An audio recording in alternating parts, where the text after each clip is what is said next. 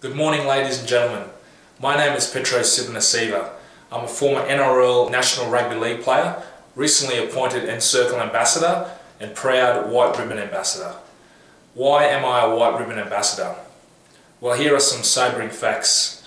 1 in 3 women in Australia have experienced physical or sexual abuse perpetrated by someone known to them. On average, 1 woman a week is killed by a current or former partner in Australia. I'm absolutely sick of turning on the nightly news to see another act of men's violence ending in a tragic, unnecessary death. Violence against women is my issue.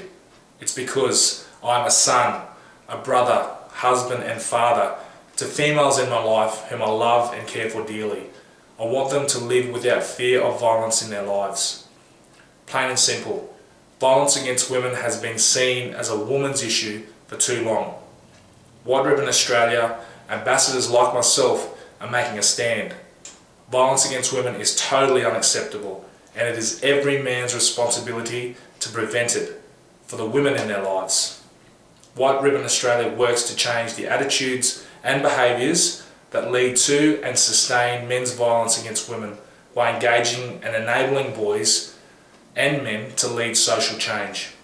Through education, awareness raising, prevention programs and partnerships, White Ribbon Australia highlights the positive role men play in preventing men's violence against women and support them to be part of leading this social change.